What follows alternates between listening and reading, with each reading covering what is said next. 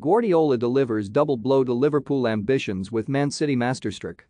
Although the spotlight is firmly fixed on the enthralling Premier League title race between Manchester City and Liverpool, planning for the future is well underway at the Etihad and Anfield.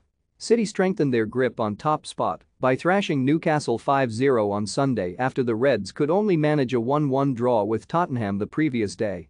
Should they each win their remaining 3 games as expected, the two behemoths will end the season on the mammoth totals of 95 and 92 points respectively. The finale has been reminiscent of the gripping title race of the 2018-19 season, when City pipped Liverpool to the title by just 1 point with a whopping total of 98. It also raises questions of how long these two teams who play such delightful football can continue to dominate the English and continental, to some extent, game. However, if their latest transfer business is anything to go by, the Sky Blues have no intention on letting their dominance slip anytime soon. The imminent signing of Erling Haaland will only strengthen their star-studded squad by giving Pep Guardiola the out-and-out striker he has missed at times this season. Haaland, 21, has scored a breathtaking 85 times in 89 appearances for Borussia Dortmund, and Premier League defenders are likely quaking in their boots at the prospect of containing the prolific Norwegian. Jurgen Klopp may also be concerned by City's transfer business for 2 reasons. Firstly, and most obviously, City will be even stronger favourites to lift the league title in the 2022-23 campaign with Haaland in their ranks, regardless of how the final 3 games of the season play out.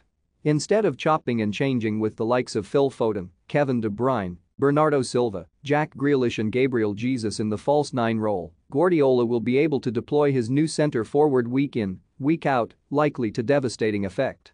Who will win the Premier League next season?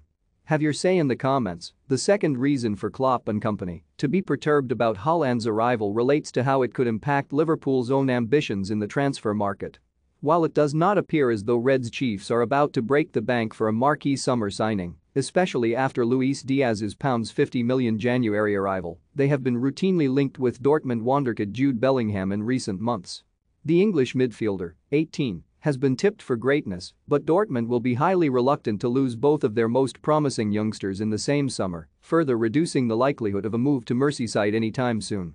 So, it appears to be advantage City ahead of the 2022-23 season as they have strengthened their squad while potentially weakening their closest rival's hand in the transfer market.